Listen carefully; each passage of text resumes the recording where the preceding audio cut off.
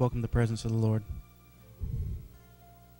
Father, I just ask you to release the ministering spirits this morning to minister into the heirs of salvation. Lord, I come into agreement with every need represented and every family represented in this house right now, that whatsoever is required, God, that you would say yes and amen this morning. Lord, where there's a need of healing, I release healing virtue into the room. Where there's a need of knowledge, I release a word of knowledge and a word of wisdom into the room. Where there's a need of prophecy, I release the spirit of prophecy into the room right now. God, we honor you in all that we do here. We give you praise and glory. Have your way. Let your will be done. Let your kingdom come this morning, God, and let it rise up within us. In Jesus' mighty name. And everyone said, Amen. Amen. Good morning. I was attempting to go to sleep last night after we left here, and I don't know why I try to go to bed before 3 o'clock in the morning anymore in this season in my life. And struggle as I do to sit, I just sit there and tumble and turn and do everything I can do not to wake up Tina and be severely beaten in the process. But the Lord was speaking to me, and I had to get up a couple times, and I had to add a couple notes. Some of you probably familiar with that. The Lord will share stuff with you. 2 o'clock in the morning, you'll be writing something down in your notebook, and then at 3 o'clock in the morning, there you go again. And it was just one of those kind of nights. But the Lord, the Holy Spirit, spoke to me in this fashion. He said, Frank, most people believe that Father God is the architect of creation. And no one will disagree with that. But did you know that He's also the draftsman? He is the one that designed the blueprints for all that is constructed today in the universe. And I said, yeah, Holy Spirit, I can agree with that. He said, did you know that if the Father is the architect and the draftsman, then Jesus Christ is the blueprint of every intention that God ever had for man to become? The Word says that in Him we live, we move, and we have our being. And that was God's ultimate intention, that every bit of everything that Jesus ever expressed of the Father, that the fullness of Him would come into each individual, and each individual would come together corporately and be the full expression of everything Christ Jesus is. So that's what He's going to talk about this morning with us. And I thoroughly believe that the husbandman must be first partaker of the fruit, so I'm going to listen while I preach, and I just want you to come together and pray with me that God's perfect will and perfect knowledge would be just spoken out this morning, okay? If you'll go to the book of Romans, the 8th chapter, and we're going to come out of the 29th verse, and it's going to be very familiar to you. Romans chapter 8 and verse 29. And it reads, For whom He did foreknow, He also did predestinate to be conformed to the image of His Son, that He might be the firstborn among many brethren, that He might be the firstborn among many brethren. There's a key there. Now, logically, I think even the people that are not in Christ, people that don't understand who Jesus is, when they read, if they read with a little bit of knowledge, they can logically deduce that if Jesus is the firstborn among many brethren, there is a lining up, an enumeration of brethren that will follow. If He's firstborn, there has to be a secondborn, there has to be a thirdborn, there has to be a fourthborn. There has to be a people that comes into the fullness of the expression of who Jesus Christ is. Else it would say Jesus the only born among many brethren. Logically, we can deduce that, right? But we're going to break this down. I'm going to get a little bit seminary professor on you this morning. I'm going to try not to be boring or dry, but I want to break this down to such a way that we have a more perfect understanding of what God's saying. The word says, for whom He foreknew, or foreknows. The word for foreknow literally means to foresee or to have knowledge of. Now, where can we find that in the Bible? The Bible always confirms itself. It always explains itself. The word in Jeremiah said in the first chapter, before I formed you in your mother's womb, I knew you. I had intimate knowledge of you. I had predestined you to become a prophet unto the nations. I had put my word within you. I had put my spirit within you, and I called you out. Your destiny is to be my prophet, my mouthpiece, Jeremiah. So in like fashion, Jesus expressed everything the Father was and is. You remember, I believe it was Philip that said, show us the Father and it will suffice us. And Jesus said, have you been with me such a long time now that you do not know that if you have seen me, you have seen the Father? And that is what God's intention is. That when people look at us as individuals and corporately, that they won't be able to say, show us Jesus. We will give the same statement of testimony. We'll be able to say, if you have seen me, you have seen the Lord Jesus Christ. If you have seen me, you have seen my Father. If you have seen me, you have experienced the Holy Spirit. And that's God's intention for mankind, to make us the perfect representation of everything that the kingdom of heaven is and everything that the Godhead is. So he foreknew us, not meaning that he forced his plan on us. But we all know that anybody that's been in church more than a couple years knows that there is the permissive will of God and there's the perfect will of God. And what we're speaking here today is the perfect will of God for our lives, to be the absolute expression of all that Jesus Christ is. So that's what foreknow means. I have a destiny for you. I have a plan for your life. Nobody on this planet does not have a destiny. Nobody on this planet is not designed with purpose. God does not design without purpose. God is not wasteful. God doesn't even utter words, written words in His Bible that have no meaning. Let's speak about the word predestined. The word predestined here means foreordained or decreed from a time and eternity by God. God has spoken a destiny in you. He has foreordained a destiny in you from time and before memorial.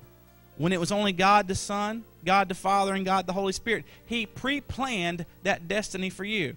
A lot of us think that I have a call on my life and there is a destiny designed for me. Well, there's some truth to that.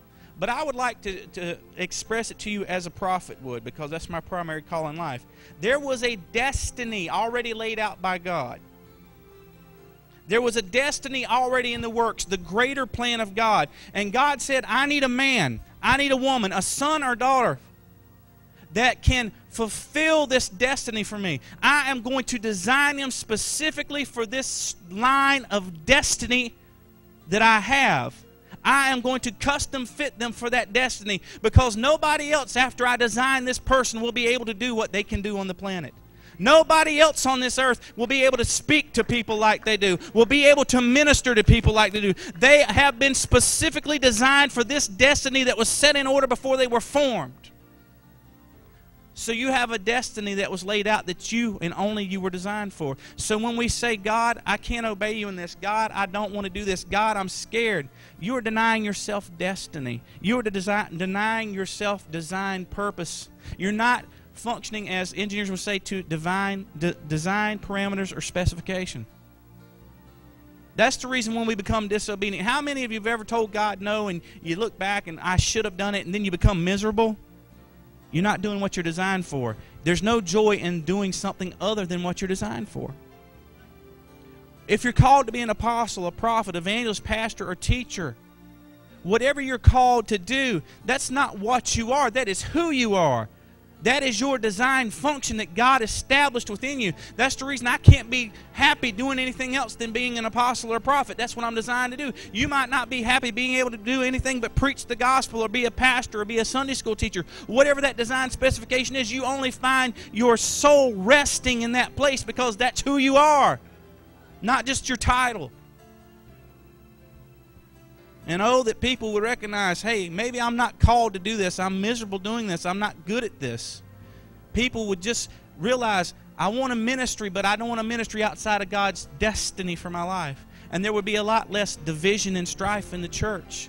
people trying to fill up holes that they're not designed to be in. The square peg in the proverbial round hole, it just does not function. And it brings discord into the body. And that's the reason there are so many miserable pastors out there. I hate to say it, there are men that are trying to pastor because they want a ministry that were never called. And they're miserable. In their heart, they want to be out traveling and evangelizing and preaching the gospel. But there's security in being a pastor, because most of the time in the bigger churches there's a guaranteed paycheck. But you got to step out in faith if you want to find destiny. Destiny is not always an easy thing to discover. And as we search out the Scriptures and we recognize who we are in Christ and the things that we love and the things that we hate, the things that we have talents with and the things that we don't, we start to recognize our design purpose if we quit lying to ourselves. Because a lot of us try to lie to ourselves. Oh, I'm doing pretty good at this. And you look back at it over the years, because when I started in the ministry 20-some-odd years ago, I thought I was preaching up a storm, man. I thought I knew the theology. I thought I had the doctrine right. I thought I had all this right. And a couple years ago, I started listening to some of the tapes I thought were good back when I was in my early 20s and early 30s. And now that I'm in my early 40s, I look at them and I'm almost embarrassed to play them now. I just want to burn them in the fire. It's like, oh, my God, I said that? I thought that was something? But I was outside design specifications and parameters. I wasn't doing what I was designed to do, so I could not be excellent at it. I did the best I could, but I was not excellent at it because it's not what I was called to be. So to be predestined is something that is foreordained in you. It is in the marrow of your bones. It is who you are. It is the soul. It is the crux of your personality.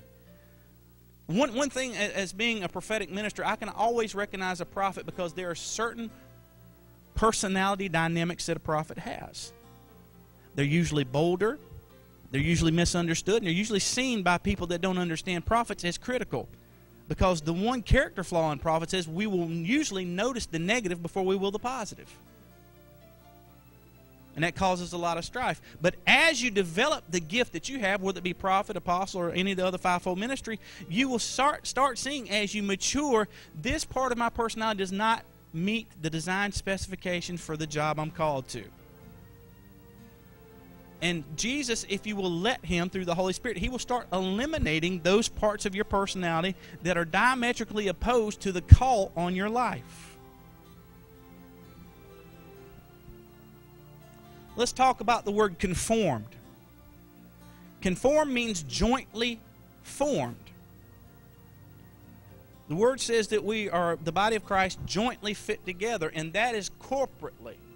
All right? Every one of us, if we fit our specific design purpose, if we fit the mold, the blueprint that we're called to, the body comes together without ism, schism, or any other faction or fraction, and we are able to flow in the unity of the Spirit.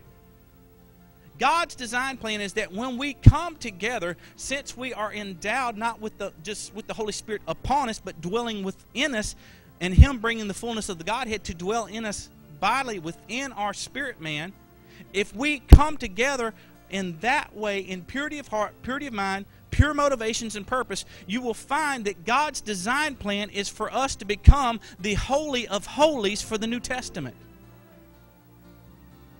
That's the reason the devil is so against the spirit of unity. When we get into the Holy of Holies, the glory comes. A lot of people say that that's the presence of the glory. No, you got it backwards. It's the glory of His presence. They're inseparable.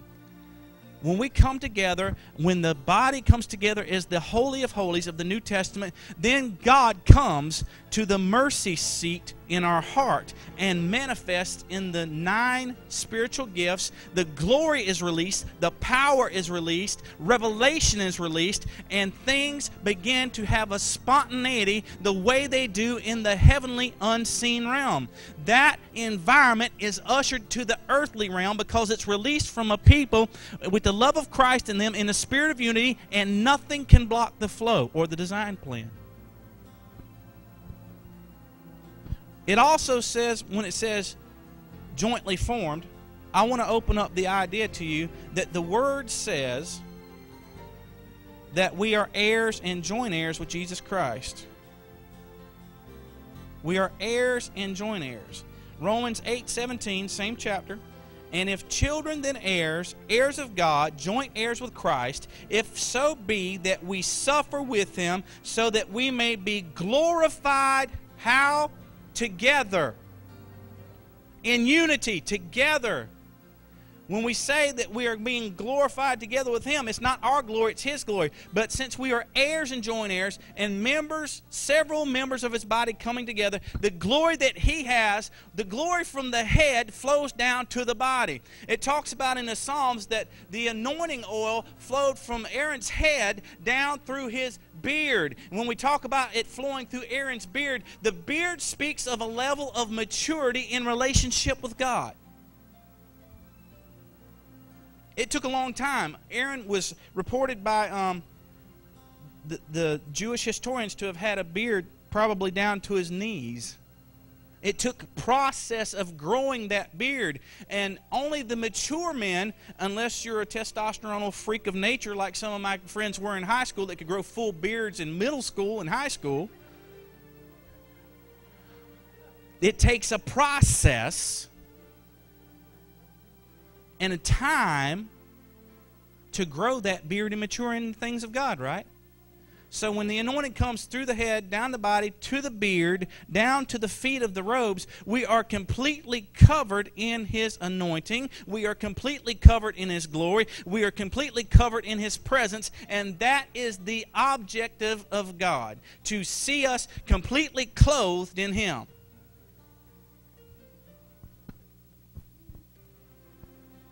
So to be conformed, it means we are jointly formed. We are formed together into Christ Jesus as a body and as individuals. Here's the fun word.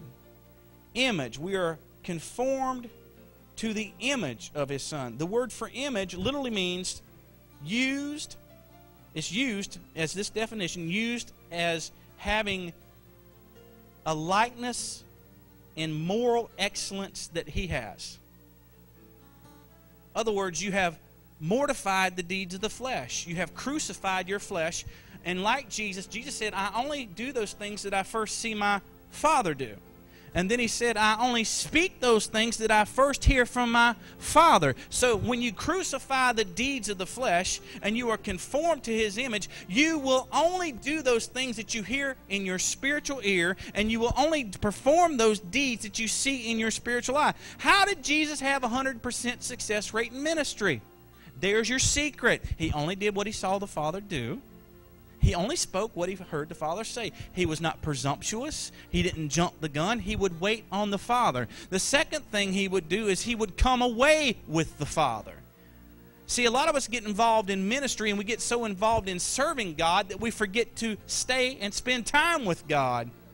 And it doesn't take long for a man that's running a major ministry or a couple churches to figure out, I'm burning out. Why am I burning out? I have not been in contact with life, resurrection life, the only thing that can sustain me. The ministry is great, but if the ministry starts taking me away from God, I have to make a choice. I have to make a quality decision. I have to say, okay, God, this is great, but I'm not getting any life from it anymore.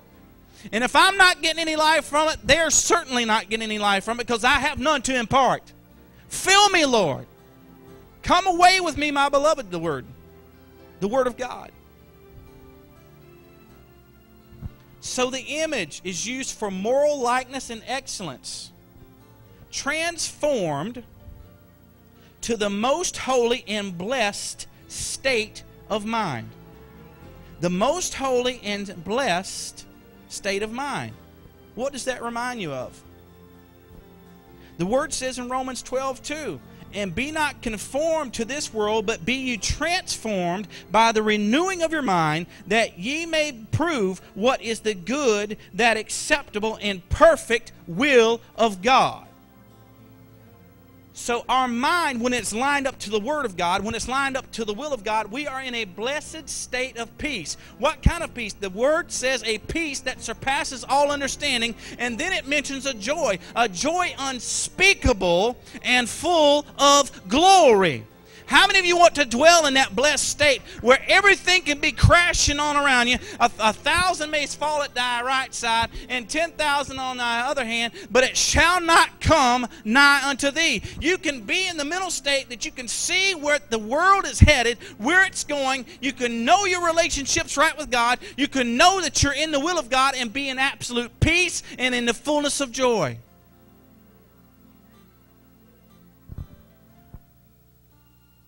Jesus said himself, as a man thinketh in his heart, so is he.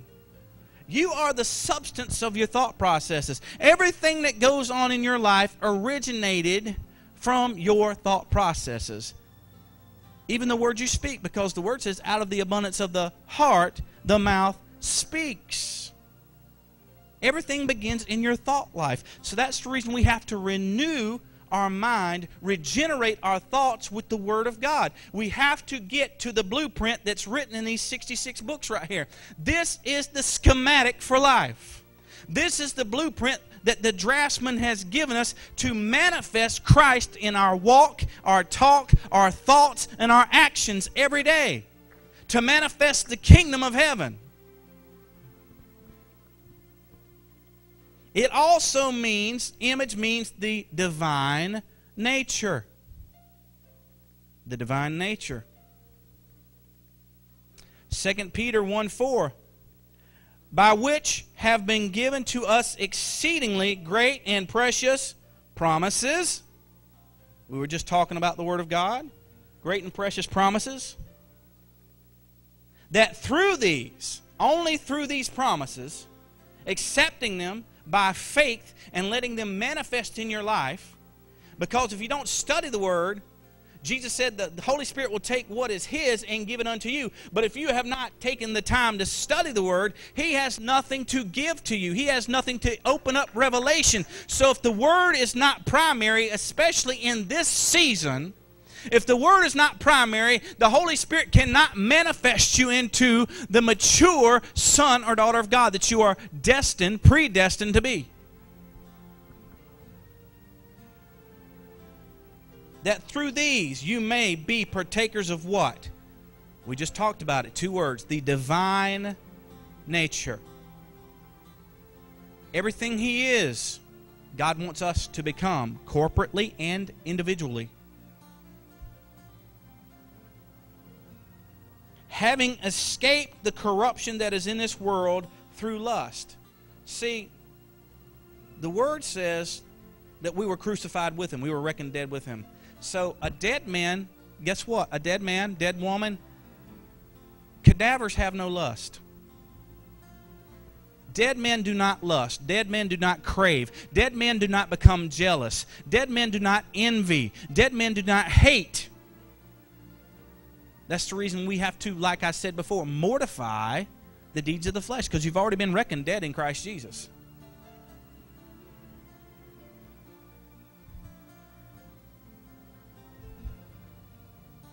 Firstborn. This is going to be my favorite Greek word this morning. Firstborn. That he could be the firstborn among many brethren. The word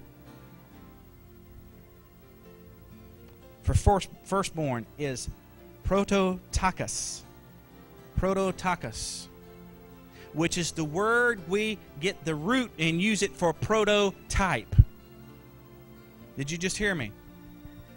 That word means prototype. Jesus is called the firstborn. He is the mold. He is the prototype. He is the everything, the all in all that the body of Christ is supposed to come. He is the I am. And we can say, when He says I am, we can say, so are we, because we're in you.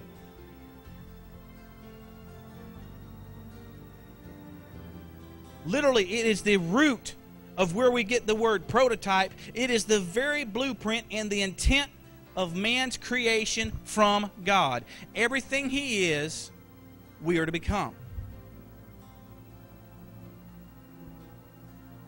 Firstborn among. Among would seem like a word that you would not choose to define by Greek, Hebrew, Latin, or any other thing. I know it seems insignificant. But the word among means it denotes an instrumental positioning. An instrumental positioning. Jesus Christ is the firstborn among. He is instrumentally positioned.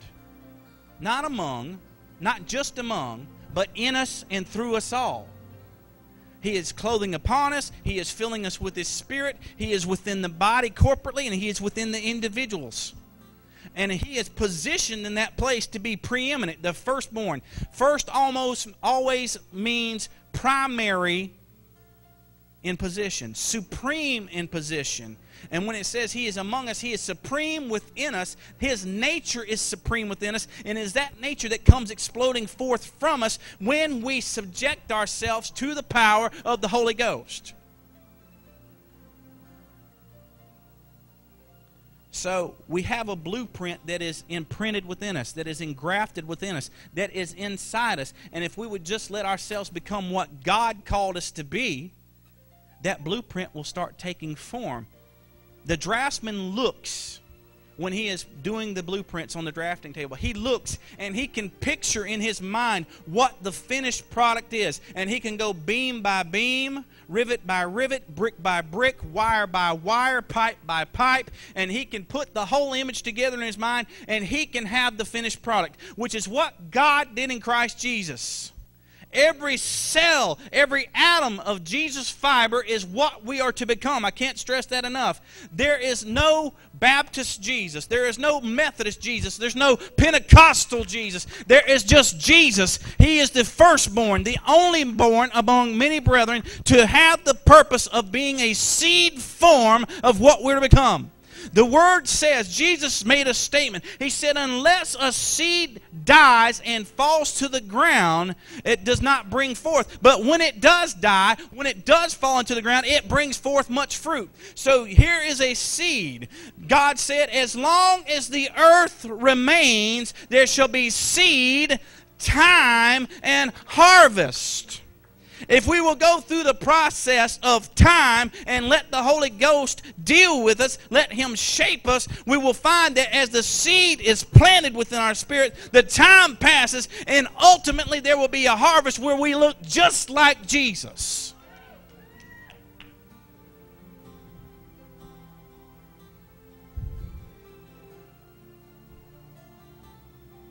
The ultimate goal of God.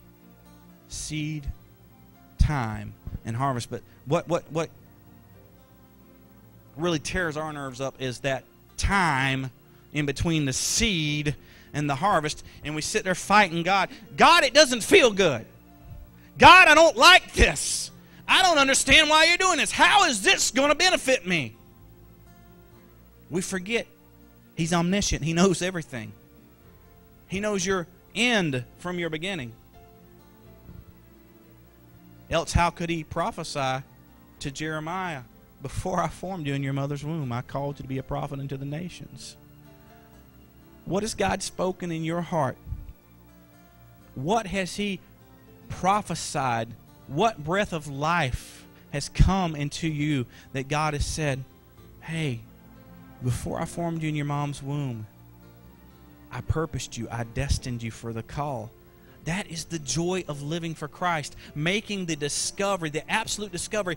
I have a purpose. I have a design. That's the way I act. That's the reason I act the way I do. You have the personality you need right now to do what you're called to do. You're not a mistake. You may have some quirks that life has twisted through pain, through hurt, through injury, through people treating you badly, bad experiences in church environments. But ultimately, if you'll let the Holy Spirit bring healing to that area, your personality will be restored, and you will have everything you need to become the minister God's called you to be. Well, I'm not called to be the fivefold ministry. We're all called to ministry. We can all name the name of Jesus Christ. Jesus said, and these signs shall follow them that believe. He didn't say the fivefold, did He?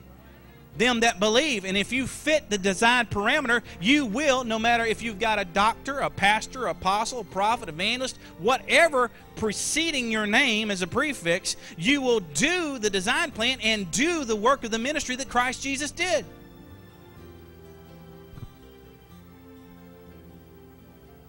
See, that's the one thing I love that God is destroying right now. God is destroying the religious spirit. Religion over the years said, we're the pastors, we're the ministers, we're the professionals, we're the trained. We'll say the Word of God, we'll preach, and you say amen, and that's as far as the relationship needs to go, except for you bring your tithes and offerings into the storehouse. That's a religious spirit. That's the big I's and the little U's. But there's only one big I in the body of Christ, and that is the big I am. See, Dr. Yeager will tell you this, and any minister with any ounce of common sense will tell you it's not about us. It's about Him. My job as a minister in the fivefold ministry is to so equip you with everything that I have, pour all of myself into you, that I work myself out of a job. When I have done that, I have done my job. Unfortunately, religion has taught people to be codependent, so the pastor, the minister of God, can be secure in his job position. Fear of the man has caused the people to think, okay, I can't do this. You've been pre-programmed to think, well, I can't prophesy. Why can't you? I can't lay hands on the sick and see them recover. Why can't you? Where in the Bible does it say if you don't have the fivefold title on your front name or your first name with you or the prefix to your first name that you cannot do these things? Jesus made no specific demand. He said, and you go into all the world. Heal the sick, raise the dead, cleanse the lepers. Freely you have received, freely give. He did not say just you disciples. See, we have gotten away from the schematic that God said. All God's people should be doing the work of Jesus Christ. And because insecure men and women of God have taught you, no, you can't do this. You haven't been to seminary. You don't know the Bible well enough. You don't know what you're doing. Maybe after 20 or 30 years, God might release you to clean the toilets. And that's the way it works in religious churches. But God is putting an end to all those things. There's coming, you can take this as a thus saith the Lord. The time is coming that the churches that keep doing these things will not have one member in them. Because people are going to start hungering and thirsting after righteousness, because the Spirit of God that's within them is going to draw them back to the truth of God's Word, and they're going to go where God is. They're going to go where the anointing is. They're going to go where the glory is, because they're sick and tired of being sick and tired. They're tired of going to the house of God and not finding the answer.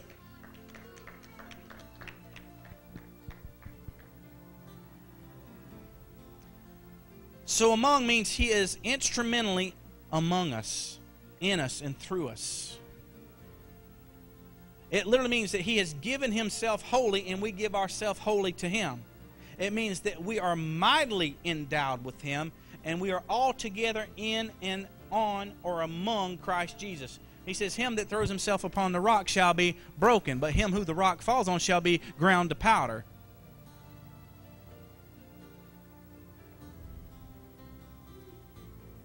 The Word says, Christ in you, the hope of what? Glory. Christ in you. In the Greek, the word for you is understood to be in the plural form. Christ in you and among you all, working through you all, is the ultimate hope of glory revealed to a dead or dying world. When we come to this point of letting only Jesus flow through us, and not churchianity, not religion, not racial prejudice, not all these things that are in the world, when they come sifted out of us, when we cleanse our hands and we say, not my will, but thy will be done, we will find that the glory of God is revealed with purpose through a people.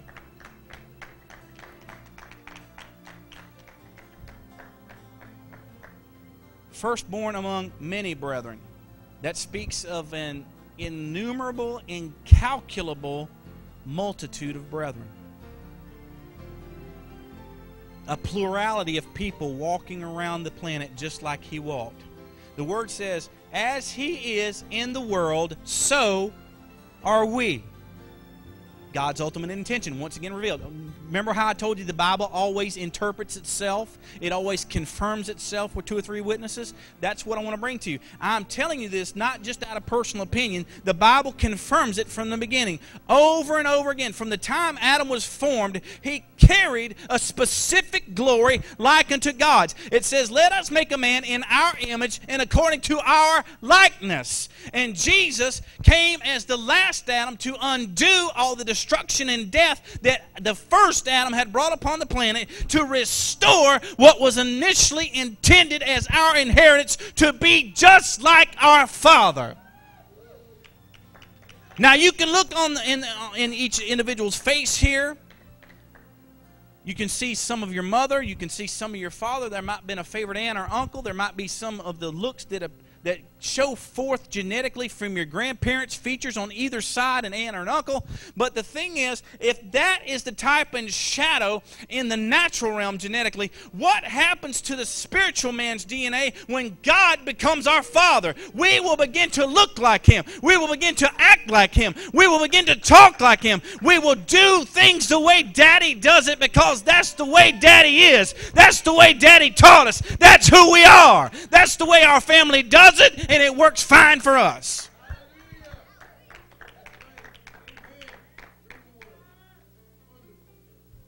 Now, I spoke earlier that God knows your end from your beginning, and I want to confirm that with word. We already spoke to the fact in Jeremiah chapter 1. I'm going to reiterate it. It says, before I formed you in your mother's womb, I knew you. I had knowledge of you, intimate knowledge. I was very familiar with what I designed you to be, Jeremiah.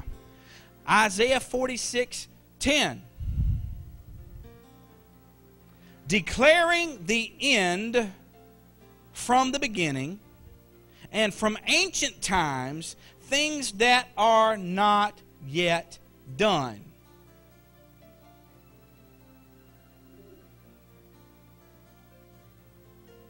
The Word tells us already, speaking those things that be not, as though they were.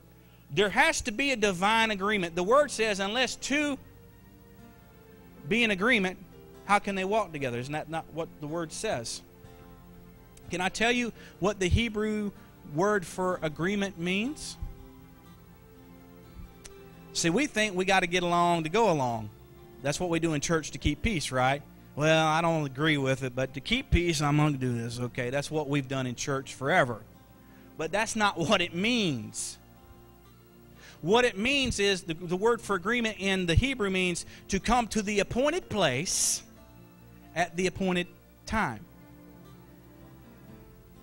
To come to the appointed place at the appointed time is literally what it means in the Hebrew. See, we get irritated with God because things don't go at the speed we want them to go at, because we're not in agreement with God. It's not going to flow right. If we're trying to dictate the pace, you're never going to get to your destination. You understand that, right? But when you surrender, we sing that song, I surrender all. We're lying. We sing that song and we say we're surrendering all, but in our spirit we want things to go faster. There's some things we don't want it to go through. There's some things we don't want to suffer. But the Word says that if we suffer with Him, to suffer with Him means that you must subject yourself to the same thing He did. I'm not talking about a literal crucifixion, although that may happen at some time in the distant future. What I am talking about is so surrendering everything that you are that you have no will of your own anymore except for His. You adopt His will as yours. So to come at the right place at the right time, or at the specific appointed place at the appointed time for agreement, you have to realize, A, you don't set the place. So if you go to church anywhere you want to, and it's not where God put you down, your roots, told you to put down roots at, you're not at the assigned place. And that's just one example. I'm not harking on church hoppers, okay? So don't think that. What I am saying is, if you're not at the assigned place at the appointed time, you cannot be in agreement with God's Word over your life, because you have not positioned yourself to be in that divine place.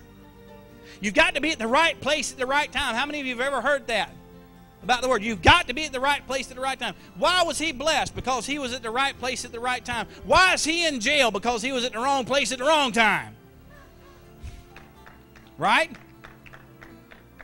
So to come in agreement with God, to walk in agreement with God, you've got to be where He assigned you to be at the specific time He assigned you to be there. Can't be 5 minutes late. He might prefer you be there a little bit early so you can be prepared. But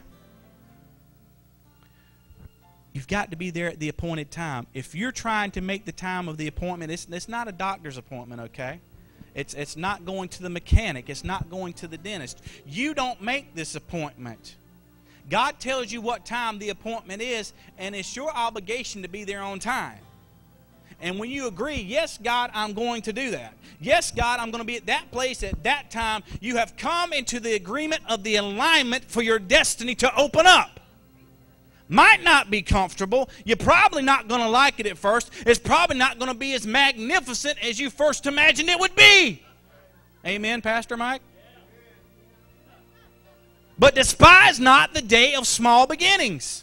It's part of the design schematic. You put a building together one board, one beam, one brick at a time. It starts out humbly. For several weeks, if you go to a construction site, it's nothing but mud. Dozers and dump trucks and front-end loaders moving mud and dirt from one place to another. Clearing out a place for a building pad to be set down, for a proper foundation to be laid. And if the foundation's not proper, the whole building is at risk of falling. But then you'll notice over a couple weeks, they'll start digging the footers for the bricks. The framers will come in. And then once the frame's built, they'll start enclosing it. When you let God frame your life, the Holy Spirit starts enclosing around you, clothing upon you. But the foundation's got to be laid right for the Holy Spirit to be active and activated in your life the way God prophesied to you it would be. But the hard part's got to come first. You got to move the dirt. You hear me? You've got to move the dirt. You've got to remove the dirt. The rocks, the sticks, the roots, the trash, whatever is necessary for you to lay that foundation level. You've got to be at that appointed place at the appointed time to get the beginnings. It says, despise not the day of small beginnings, does it not? But if you're never at the appointed place where God has allowed the building permit, listen, you can't get a building permit for downtown Gettysburg and start building in Hagerstown and it be a valid permit, right? You can't get a building permit for Chambersburg and then go build in Mechanicsburg.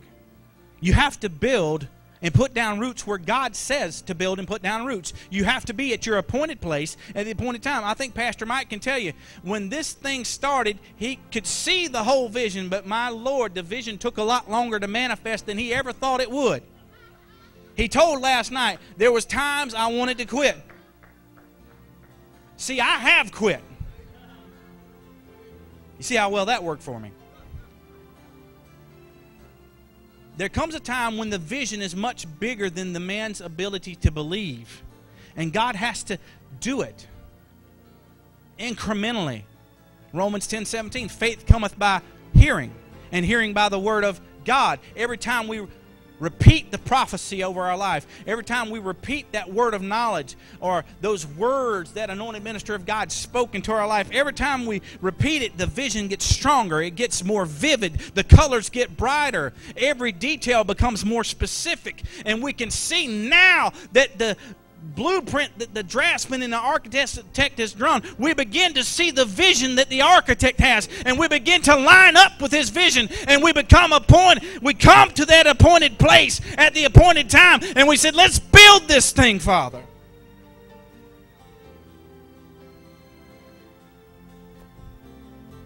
It says, declaring the end from the beginning, and from ancient times things that are not yet done. And this is God saying this. My counsel shall stand, and I will do all my pleasure. that word God has spoken into and over your life, your ministry, your family, whatever it may be, His counsel will stand, but you've got to come into a divine agreement with it. God's counsel will stand. Though heaven and earth pass away, His word will not pass away. Though all hell rages against me, I will stand on this word, because right now this word is the appointed place, and I'm standing on it at the appointed time, and my foot shall not be moved from it.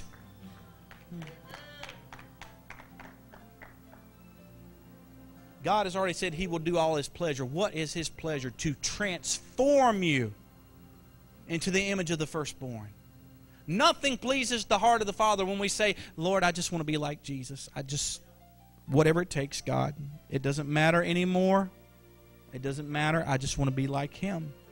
And when you come to that place, you have started your first steps, and they are big steps to the destiny that God has spelled out for your life in the divine blueprint.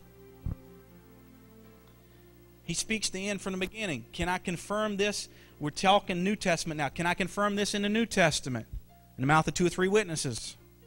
Revelation 1:8. Jesus spoke this of Himself. I am the Alpha and Omega, the beginning and the ending, saith the Lord, which is, and which was, and which is to come, the Almighty. Now, we've already discussed, Father said in 46:10 of Isaiah that He declares the end from the beginning. Jesus said, I am the end and the beginning. I am the blueprint. I am the beginning. I am the institution of everything that you are to become, and I am the fruition and the complete maturity and the finishing of everything you ever will be. The Word says that in Him all things exist or consist. We already said at the beginning of the sermon, in Him we live, we move, we have our being. And when we come to that way of living, God flows in an unlimited fashion in our life.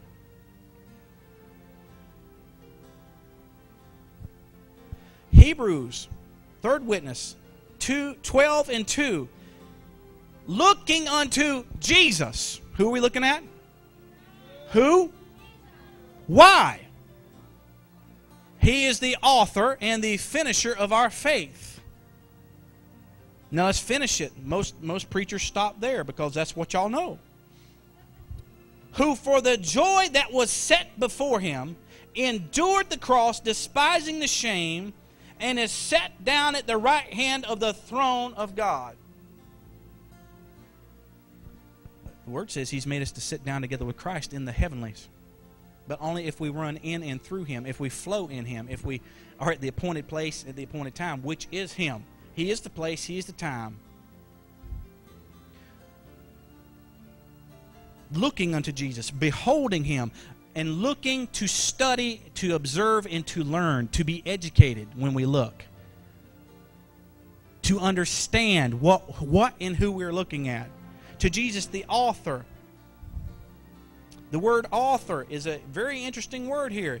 It means the originator, the designer, and the point of origin. Looking unto Jesus because He is the originator, He is the designer, and He is the point of origin, our reference point to all that we are to become. And it says the finisher. It sounds like they've already said what Jesus said in Revelation. He said, I am the Alpha and the Omega, the beginning and the what? The end. It says here that He's the author and the finisher, the beginning and the end of the matter, right? The Word says what? In the mouth of 2 or 3 witnesses, let every word be what? Established. So it is evidently God's full intention that we become everything that Jesus is. As He is, so are we in the what? The world. We are to become the exact expression of everything He is. You might not look like Him physically, but you can have His nature. We talked about divine nature. You can have His character. You can have His integrity. You can have His love. You can have His power manifest in your life if you go along with design specifications, because we discussed Jesus is the blueprint.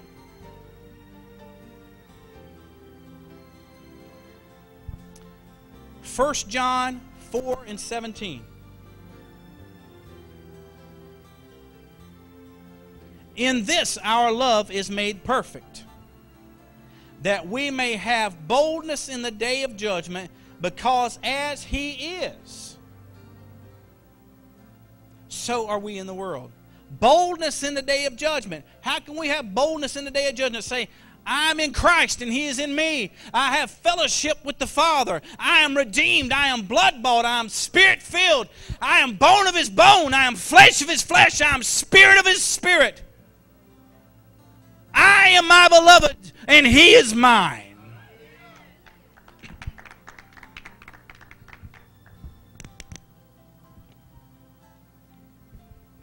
The intention of marriage was a demonstration, type and shadow by the Father, of the relationship we're supposed to have with Jesus. The twain become one flesh when they leave their natural father and mother. And that's how Christ in you becomes the hope of glory. You are one flesh. The word for know in Greek or in Hebrew means about the same thing, to become intimately familiar as a husband does with the wife. And we are to know Jesus intimately. We are to press in to know everything He is. We are to become so familiar with it. We are to fall so in love with Him that, have you noticed in the natural that when a wife and a husband have been married a long time, they begin to have the same mannerisms physically? They begin to talk alike. They can finish each other's sentences, and they can usually think the same thoughts at the same time, if they're paying attention to their spouse and who they are, and they truly want to know who that person is. There comes a time when you are so enraptured in the love of Jesus that you can hear the faintest movement in the Spirit, that you can hear the faintest whisper of God, that you instantly respond because of your love for Him, and you want to obey Him because it pleases Him. Jesus said, I always do those things which please my Father. And a wife wants to please her husband, and a husband wants to please his wife. That's what Paul said, right? So if He is our husband, we want to do those things that are pleasing to Him. We want that intimacy. We want that divine connection of love which brings resurrection life to flow into our being and causes an overflow to come. You don't minister through the anointing that you have. You minister from this point, from the overflow of glory.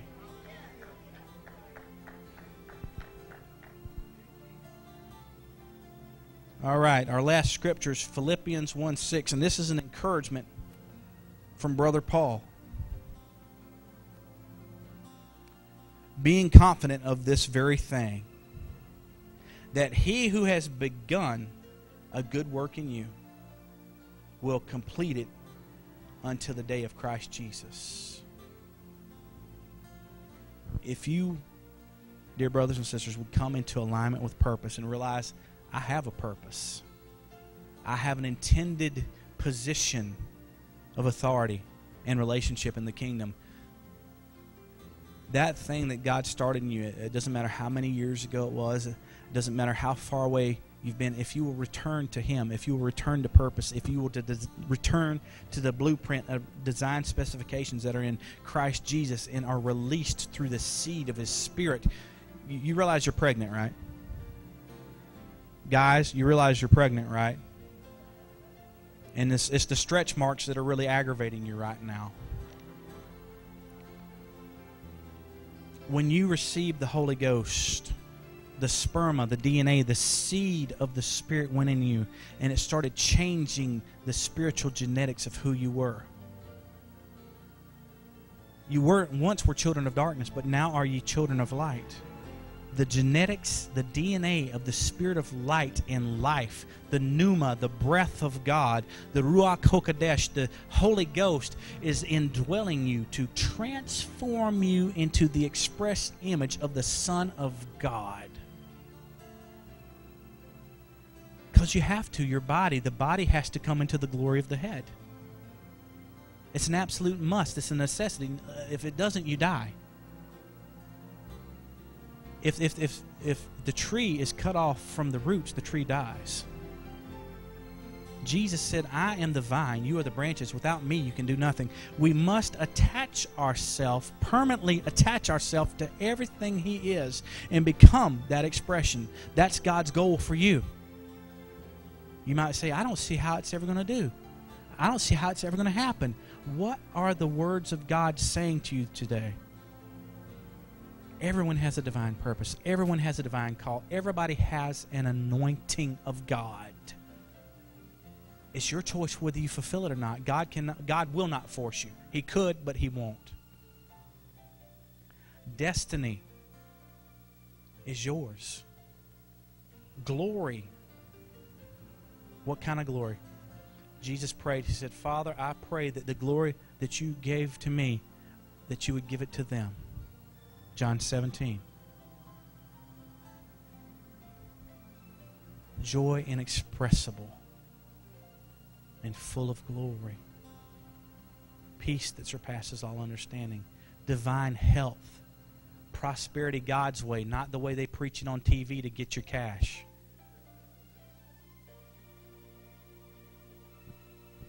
Just having peace of mind would be a great thing for most of us, would it not?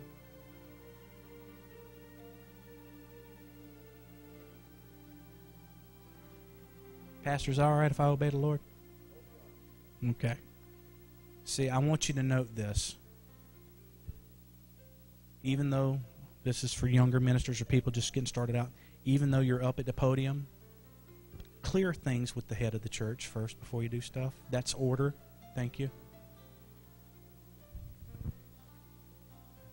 Ma'am, last night when you spoke up and spoke the word of the Lord says there are 2 promises that you received back when you were in your 40s that have not yet manifested. The first one spoke of an increase of anointing in the prophetic when you got at the age you're at now. God says you have come into the due season where the double portion of the anointing that the prophet that you met so many years ago decreed to you shall come to pass now. You know what I'm talking about. I have no idea what I'm saying, but God knows your story. The second one would be that there are things in your family bloodline, diseases, sicknesses, ailments, I don't know exactly what they are, God is not going to allow to be attached to you. God says, with long life will I satisfy my daughter and show her my salvation. Believe it or not, you're just now stepping into the good part of your ministry. Doors are beginning to open, and they're going to start opening even more frequently. The vision that you saw that God was going up the East Coast with this move, that is the vision that brought me to move from South Carolina to Pennsylvania. Your vision is right. It will go up the eastern seaboard to the top of Canada. God has never had a major move on the East Coast. We've seen Florida, we've seen Lakeland, we've seen Brownsville, but it has not been a sustained move of God. This is a move of God that will not be a revival, but it will be a manner of living. You have a gift of healing. It has not always been recognized. Matter of fact, it's been refuted because it didn't happen in suddenlies like people thought it should, and you were ridiculed because of it. God says, I will vindicate that ministry that I have instilled within you. I will cause that ministry to grow, and it will be the predominating factor of your life. The word of knowledge that you have when you pray for people, because I see you laying hands on people, and it's a proximity gift of the prophetic. I see you laying hands on them, and then a word of knowledge comes. That's the way it works for you. And a word of wisdom. Sometimes they can be this far away. They can be on the other side of the room, and God will give you a word. But a more specific gift will come when you lay hands on them. And God says creative miracles are going to start happening. I see limbs, organs, eyes, ears opening, being recreated under your hand. Because God's going to vindicate you. You came from an old order that said women can't preach. Women can't minister. Women can't do this. Women can't do that. But God says, I break that yoke off your neck.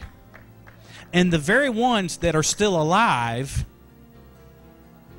that said these things, you can never do this. You'll have to serve someone else.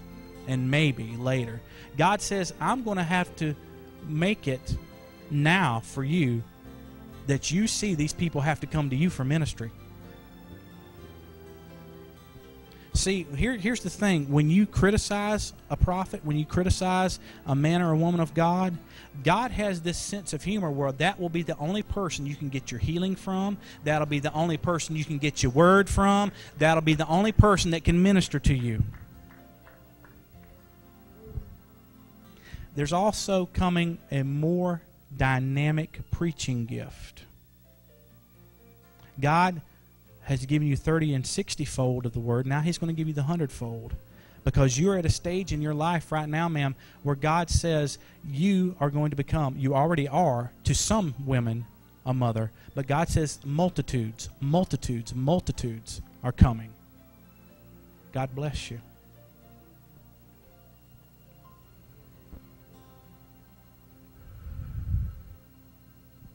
Sir, stand up. The Lord says on many occasions you've been misunderstood. Many occasions you've been treated as an outcast, and on many occasions people in the church have hurt you. God says it hurt, it caused scars, but you did not become bitter. You made the same statement Jesus did. Forgive them, Lord, they don't know what they're doing. And you've said this in your prayers. God says this is the day for you to be exalted among men. This is the day for you to step out into the ministry. You have a ministry of intercession. You have a ministry of warfare. You have a ministry of worship. And you have a ministry of healing. And God opens that ministry for you this day because you have stood firm. You have stood faithful. You have proven faithful. And you have stood the test of time. Pastor Mike, come up. Come here. Come here. Lift your hands. It has so hurt you that it has caused physical manifestations of in your body, joint pain and digestive issues, and God is going to heal that today. Are you ready for it? You ready to be released into that ministry that God has for you? I see you on the streets and on the sidewalks going to those that would not be received. God trained you, even though it was painful. He allowed these things to happen for you to see how the outcast feels when they come into the house of God. So, Lord, I anoint my brother's hands for the gift of healing right now in the name of Jesus. You're going to get fresh baptism too. A new infilling. Lord, I decree healing in his digestive system and in his joints right now. Arthritis, I curse you in the name of Jesus. You must go. And Lord, I release this new anointing, this fresh baptism in the Holy Spirit in Jesus' name. Come on, let's rejoice with our brother.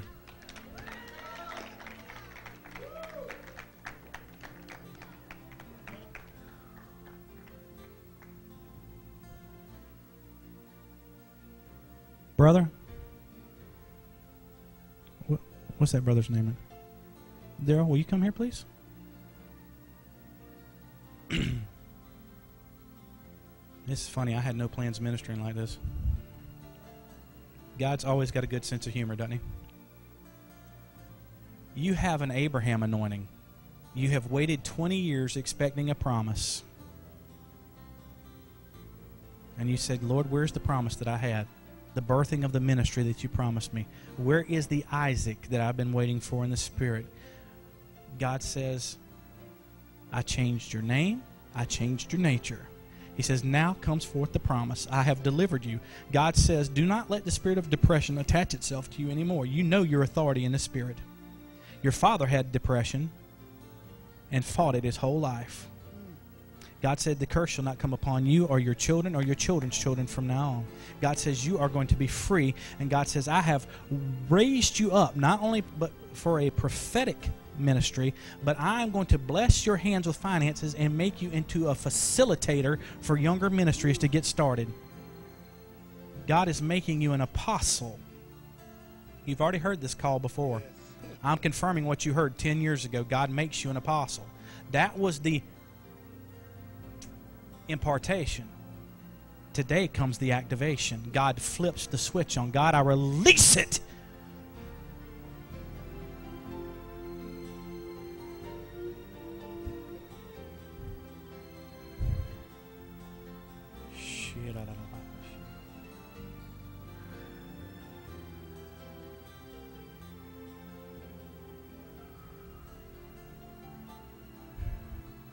This started out funny because Dr. Mike called me. He said, Frank, he didn't really ask me. He kind of told me. You're preaching what day you want? How's Saturday? 10 o'clock all right with you? Fine. It was funny. I laughed about it when I hung up with you. I went to Tina. I said, you know what Mike Yeager just did to me? It's funny. You got to love him. You got to love the guy. Ma'am, will you come up here, please?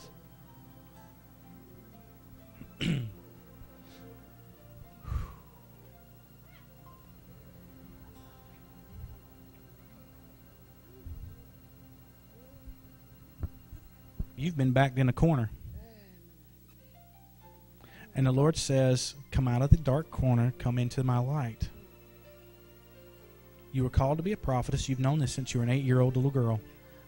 Opportunities have been 0 at best, because the order of the system that you came out of does not recognize women, just like sister here. God says, well, this is the word last night, I'm bringing my women out of obscurity. There's also joint problems God's going to heal tonight, or this morning. I'm used to ministering at night. Forgive me, Lord. I'm a nocturnal prophet.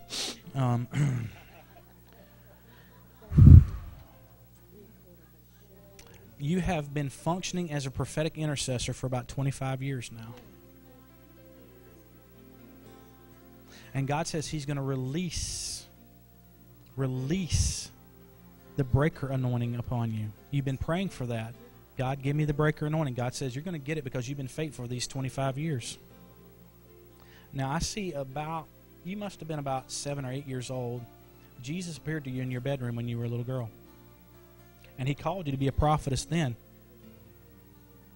And that's been irritating you for God knows how long, because it's just been grinding away at you. I have a destiny, but I can't get a hold of it. Evil men blocked you.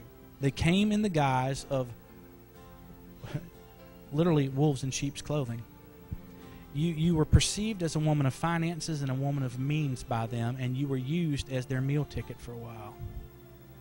I don't know you, but that's what the Lord's telling me. God says, I will restore to your hand because you gave because you love me. I will also heal your lower back, your shoulders, and your neck. No more migraine headaches for you. And you'll be able to sleep and roll over in the bed without being woken up in pain. Have I missed it anywhere? Lift your hands. You ready to receive? Double portion of anointing and healing in Jesus' name.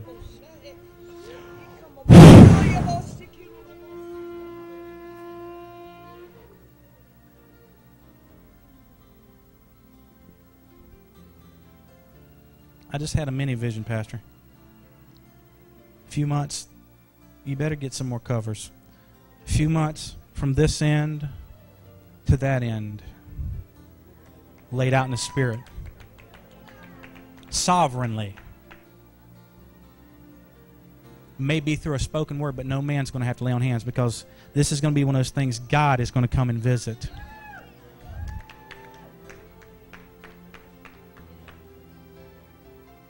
Ma'am, you're the blowing the shofar. Come here.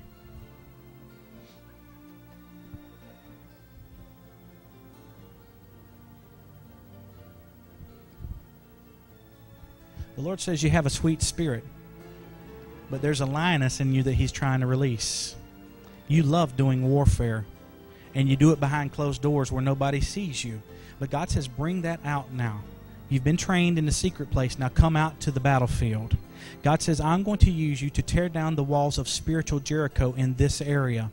God says there is a wall that religion has built up, a spirit of religion has built up, and you despise that spirit. You have fought against that spirit for years, and you have paid dearly for it. People have misunderstood you. People have ridiculed you. People have criticized you. They think that you're granola. You know what granola is? Fruit, nut, flake. That's what they've called you. But God says no more. God says, I'm going to take the foolish things, and I'm going to confound the mighty and the wise. God says, I'm going to take what seems weak, and I'm going to pour my strength into you, and you're going to tear down the enemy's camp. There are 2 people you've been praying for their salvation. They've been running around like crazy. I don't know if they're relatives or not, but you've been interceding for 2 people that have either addictions or just out trying everything. God says that He is going to bring them back into the sheepfold. They were raised right, but they got out and got away. I don't know who it is, but God says He's going to raise them up. Secondly, God says that He is going to restore that which has been lost. Financial difficulties, over. You've been sowing for 10 years in other ministries, and sowing and sowing and sowing, but you haven't seen a harvest. God says this is a due season, seed time, harvest. Lord, I release the blessing. I release anointing Lord, I break off spirits of depression. I break off the spirit of defeat right now in the name of Jesus. Low self-esteem, I curse you in the name of Jesus. Loose this woman of God. Enter in, the Lord says, enter into my rest.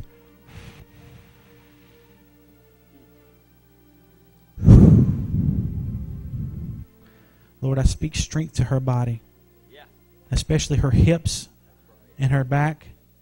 Right now, I decree every bulging disc be healed right now in the name of Jesus. Pain, loose this woman of God right now.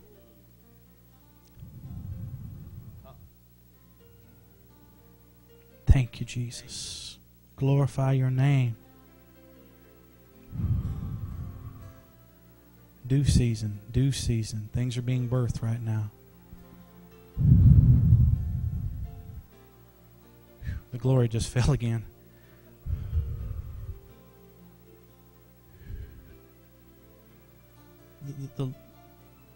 The older generation, you've been waiting. The Lord says, you've been waiting for the manifestation of my promise. You are the Joshuas and Calebs. See, preachers have been making the mistake for years that the next generation's going in, the next generation's going in, preaching it like the older generation isn't going in. But I'm going to tell you, Joshua and Caleb went in. You're going in. You're not going to miss. You're not going to depart and go with the Lord before it happens. You have purpose. You have purpose. Who's this young man over here? Come here.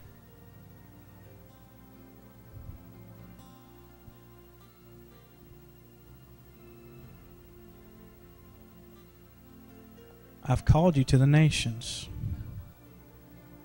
You've heard this before. But you say, Lord, how can this thing be? When you look at your own strength, when you look at your own abilities, these things cannot be. But I've called you to be my evangelist, my prophetic evangelist, and carry my gospel throughout every continent on the planet. I have not forgotten you. And I have not forgotten your father's prayers. And I will honor him because he's honored me.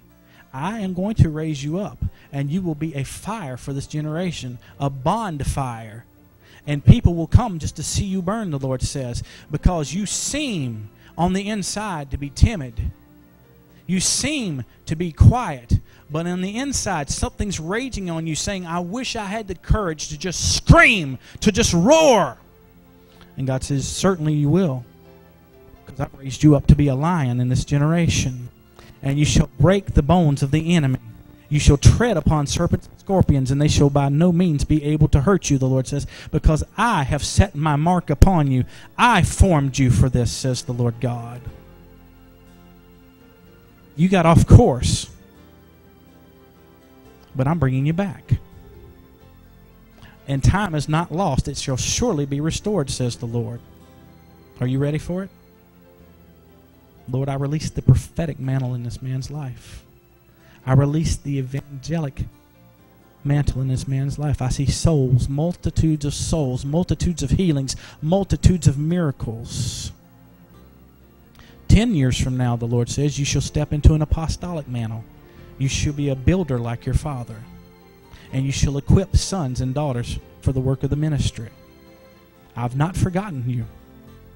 Lord, now I release it in Jesus' name.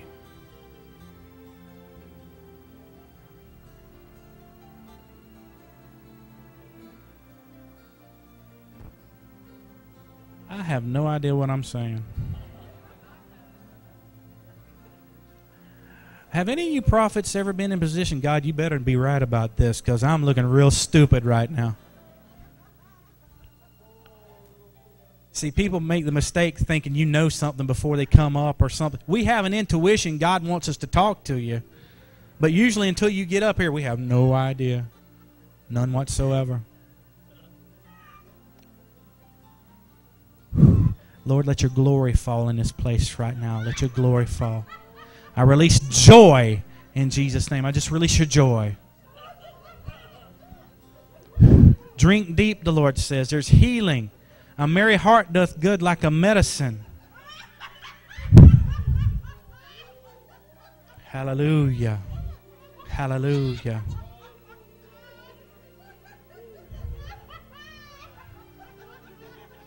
Is that your other son? Come here.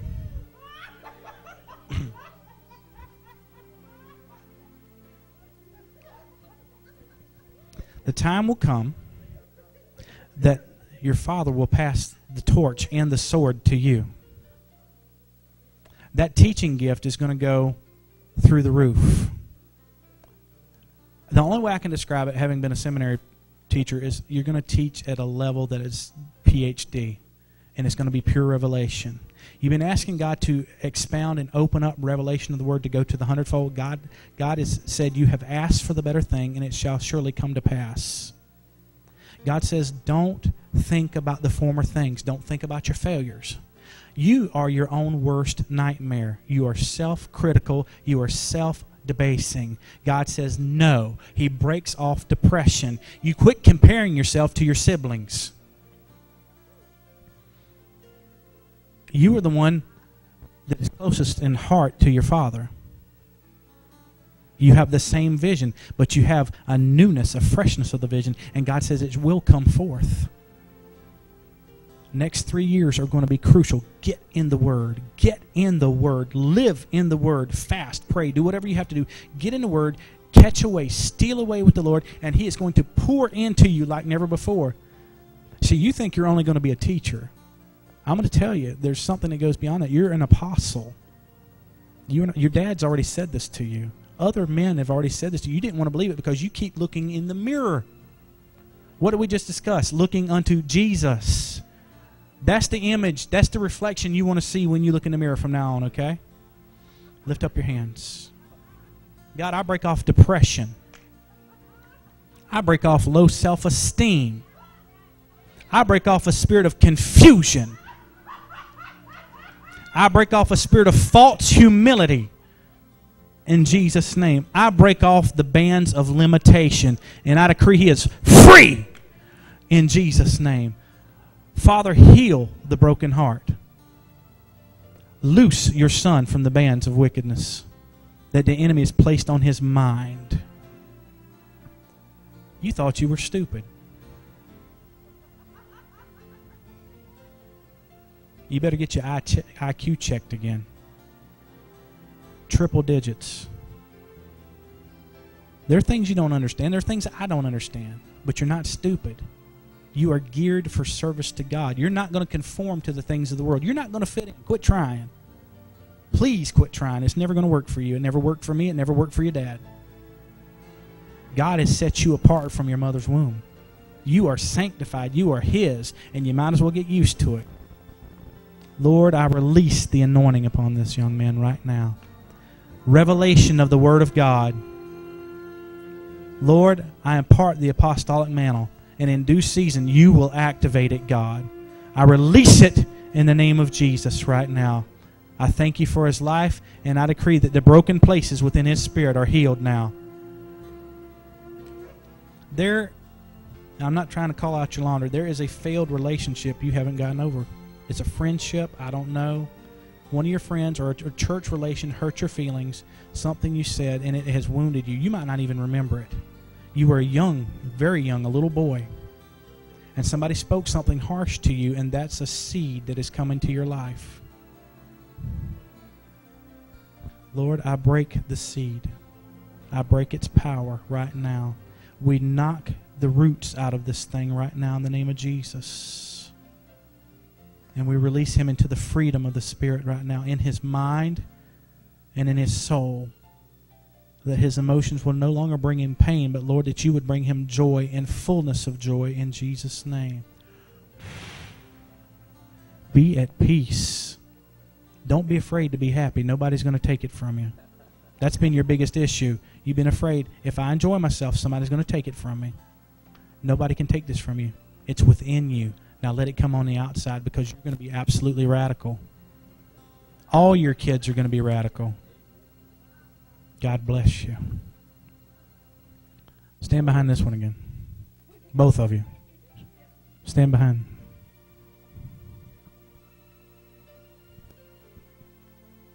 I think I see the problem. These boys are far too intellectual for their own good. They have to think about stuff. Yeah, analytical like their mother.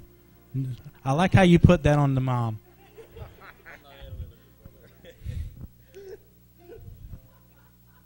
And you're the worst of all the kids about it.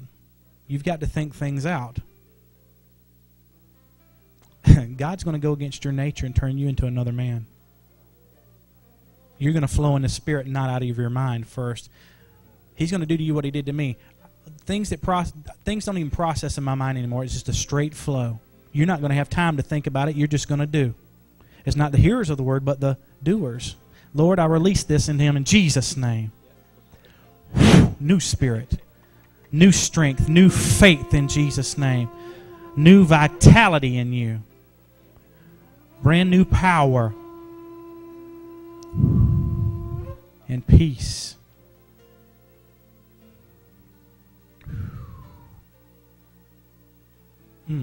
Thank you, Jesus. I keep hearing it's finished. It's finished in you. God's going to do it. Praise God. Hallelujah. Hallelujah.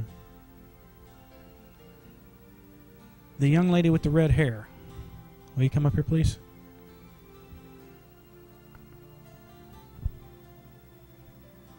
Stop there because that's where your angel showed up.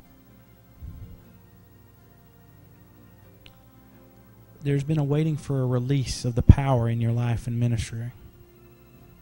And God has made you a spiritual powerhouse for healing. And you also are a dreamer of dreams, the Lord says. And you have many visions, but you don't quite understand what you're seeing. God says, I will bring and define what you're seeing. And I'm going to release a power. There's some things that are going to line up in your emotional realm that's going to bring healing and bring a stability in your life where you're not up and down, up and down, up and down.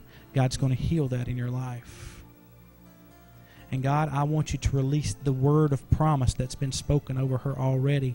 The things she's been waiting on for so long that have been spoken to her life. I ask for a release. Lord, I break the curse of witchcraft that's spoken over her. I break the Jezebel spirit that's tried to manipulate her right now in the name of Jesus. And I break off every curse, every generational curse in Jesus' name. And I release your power into her life. I thank you for it, Lord.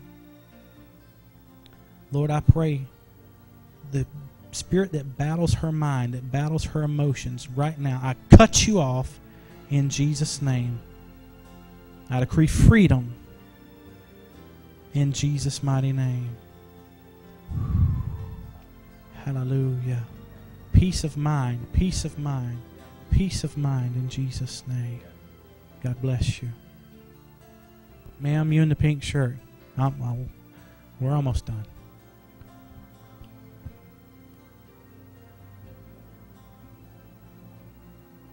Now you have the gift of joy.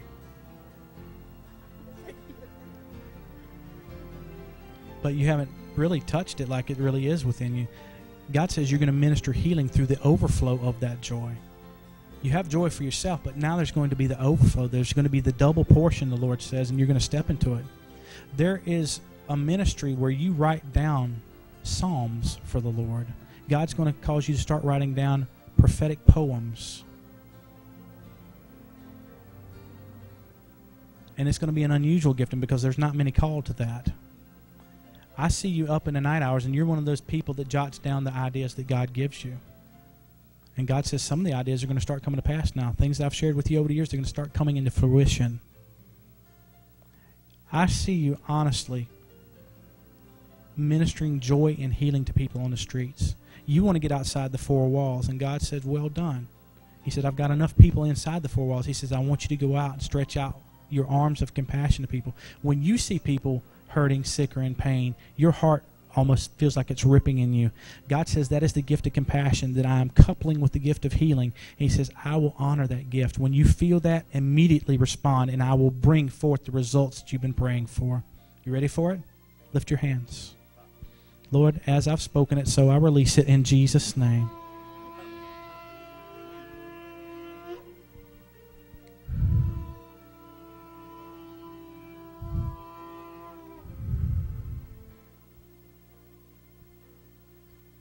How many of you have a teaching anointing in here? I don't know why I focused in on you first. I was wanting to tell you this earlier, but I had to make sure. There is a shepherd's heart within you. And you have studied the Word for countless years. And it is stored in you. I see you like a grain silo. You have been laid in place and put in storage for these many years because, like her, God is raising you up to be a father, to sow seed into young men and to raise up spiritually sound teachers of the gospel. Now, you've seen people that taught the Word, and it grieved your spirit when it was done incorrectly or out of context. It grieves you. And God says, that was my Spirit confirming the call on your life, that you shall be a plumb line as a teacher of the Word. And God says, it starts now. He releases it in you now. You've waited long enough. Lord, I bless him and I release this word in Jesus' name. Let it be activated. You were told years ago you were going to be a teacher. And in a limited capacity, you have done this. But God takes the limits off of you today. In Jesus' name, I release it. Thank you, Lord. Hallelujah. I just want to pray for you and your wife, Pastor. Brother, your teaching ministry is going to open up too. You are a shepherd of shepherds. God is going to send pastors for you to train.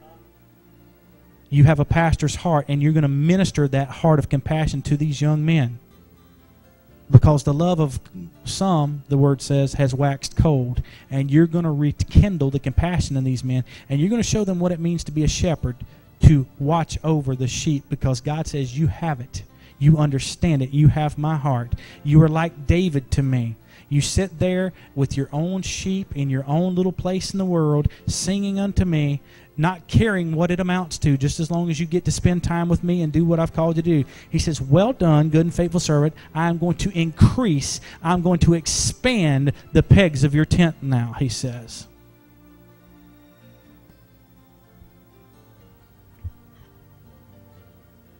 The worship anointing is going to increase to a prophetic level now in your life.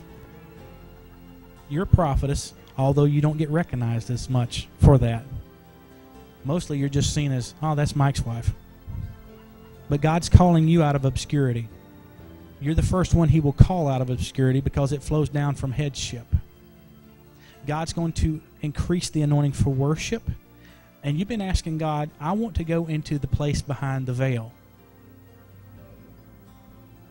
God says, I've rent the veil. You can enter in at any time. You have access. I grant it to you. You have permission to enter in. I want you to lift your hands. God's also cursing the spirit of weariness. And he's going to bring resurrection life into your body. Lord, as I've said it, so let it be in Jesus' name.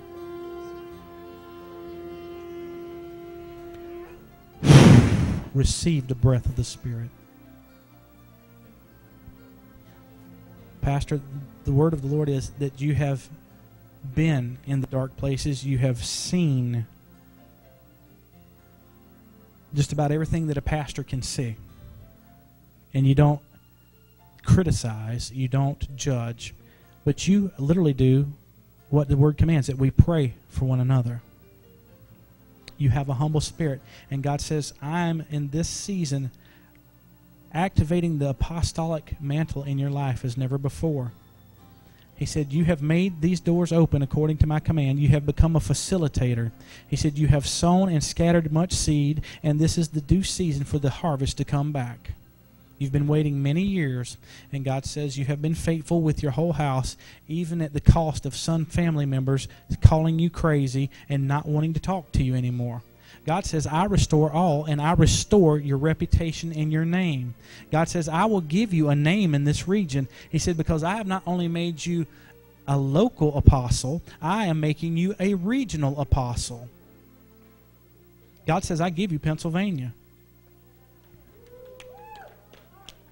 I see you in southern New Jersey, too. You've already seen this, too. And what's funny, I also see you going to South Florida. I don't know why God calls this a region, but I see you going to South Florida for some reason. You're going to impart something to a man or a woman in South Florida. The vision you have. And the Lord's going to increase the healing and miracle anointing in your life. You've been saying, God, I enjoy this, but God, I need to feel more power. That's exactly what you said. I need to see more of the manifestations of the Spirit. And God said, this is due season. He says, I've raised you up to be one of the fathers. He said, you may have 10,000 instructors, but you have not many fathers. God says, you have passed the test to be a father now. And Lord, I release it in Jesus' name.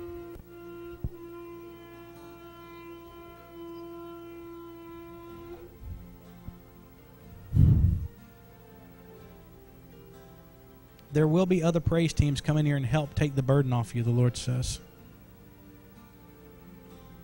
I'm probably even going to bring my praise team in here to help them.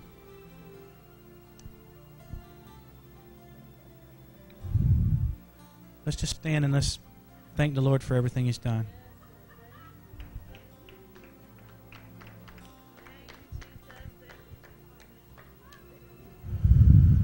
Lord, I just release the oil of joy. I just release it to your people now. Release your peace to your people in Jesus' name. Lord, I thank you that you've glorified your name in this house. It's all you, Lord. It's all you, none of us. We praise you for it, Lord. We praise you for it. You are the Most High God. We praise you, Lord. We praise you. We give you honor and glory. We thank you. Have you enjoyed the Lord this morning? Praise God. I'm going to turn it back over to Pastor Mike if he can. Woo.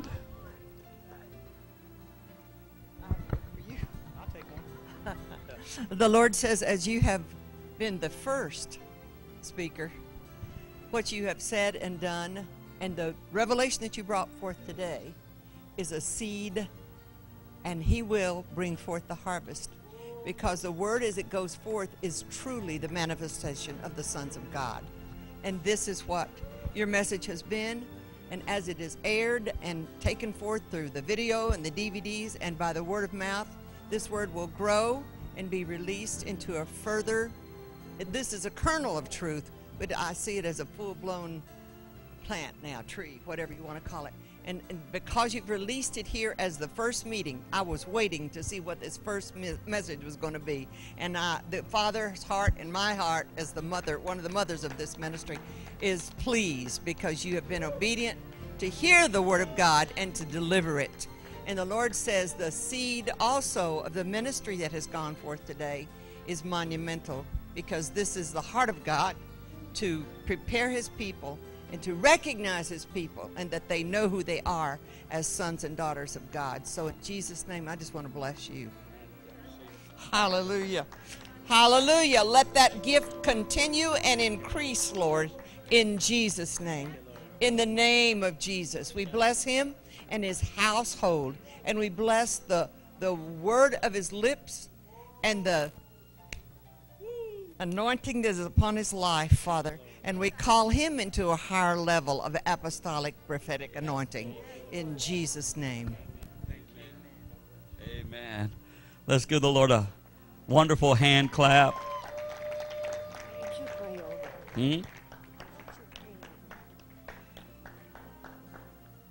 Sister Mary suggests I pray over you, brother, so I'll just pray a very simple prayer. Father, I just thank you for my brother and his precious wife, and for their labor of love and their endurance. Only you know what they've endured, what they've gone through, the tests, the trials, the fire. But Father, I see them like Shadrach, Meshach, and Abednego in the midst of the burning fire because of their commitment to you. But Lord, I see the fourth man in there with them. Lord, I thank you as they come out of that fire. Yes, it's a spiritual fire, but it's a natural fire. But as they come out of that fire, Lord, you will cause them to be blessed and exalted, to exalt the name of Jesus.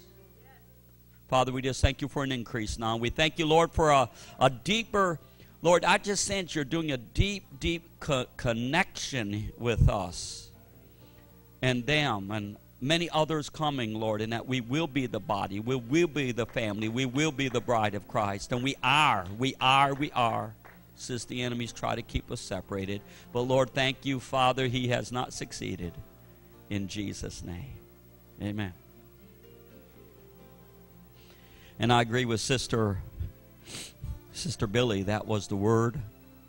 I believe every meeting will be the word of the Lord. I said this here a couple of weeks ago. I said, I believe the Spirit of God is going to be so strong here that, and don't misunderstand this, Pastor Frank, that if we had pulled a mule up here or a donkey, he'd begin to preach.